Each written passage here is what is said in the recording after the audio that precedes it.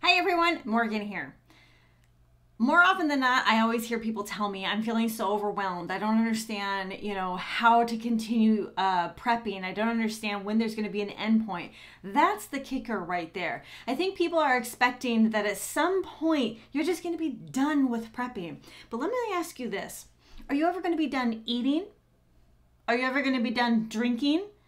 The only time these things will cease to happen is if you're 6 feet under the ground. Until then, I highly recommend continuing to stay consistent with preparedness.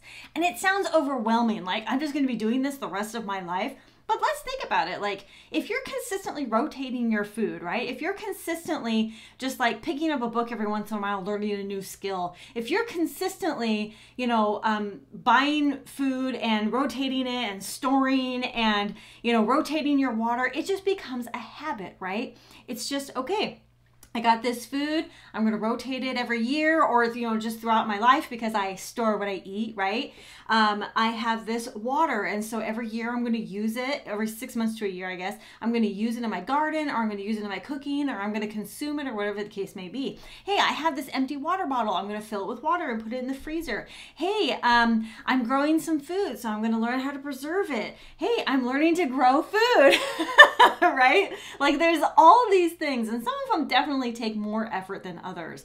I think when it comes to prepping, a lot of people don't realize that almost everything has to do with preparedness, security, homesteading, growing food, raising your own animals. All these things encompass preparedness, learning natural medicine. I'm looking around my books and I'm like, what else can I say? But everything encompasses preparedness, and everybody has their why. Right? What is your why? What is your why for wanting to be prepared? Is it to make sure that you and your family are secure no matter what happens? Is it because you went through a natural disaster and you said, gosh, I don't want to do that again unprepared, right? Is it because you just maybe have some trust issues with some certain people and you just want to make sure that you are fully prepared, right? You want to make sure that no matter what happens in any scenario, even if it's zombies, the end of the world catastrophe, right? Modern conveniences are gone. We're living in, the desert, because that's where all apocalyptic movies happen, in the desert, right?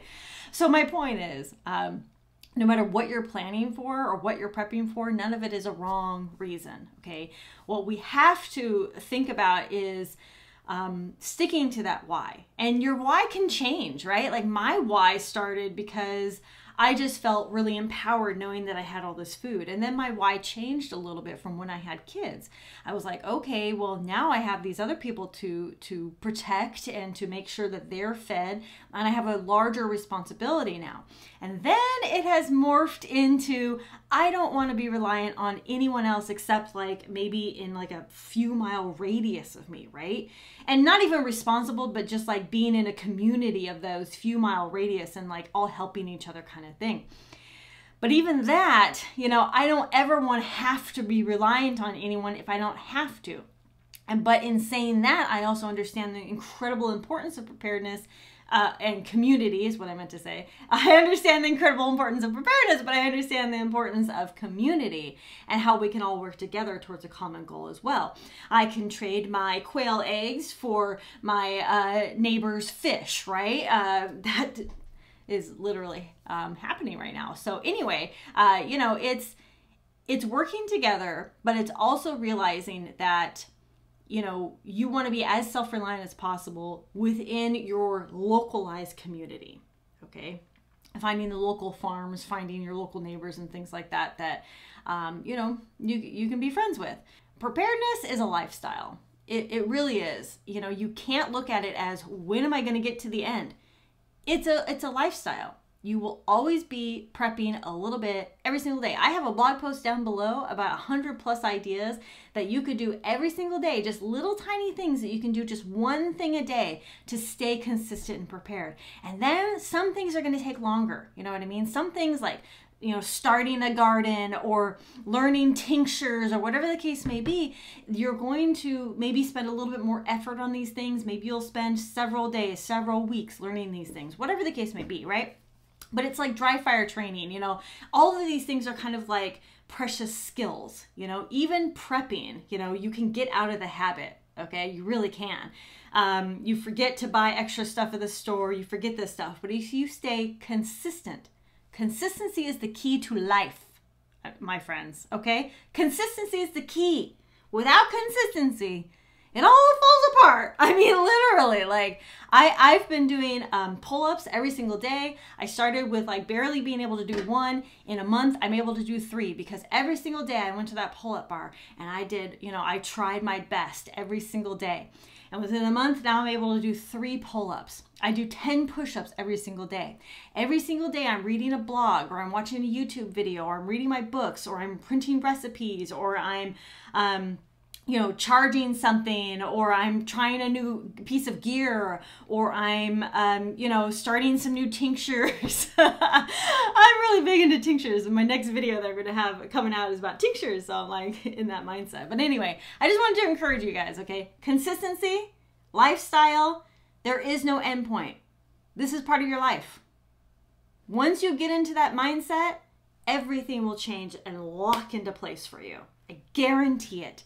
Don't look at it as an end point.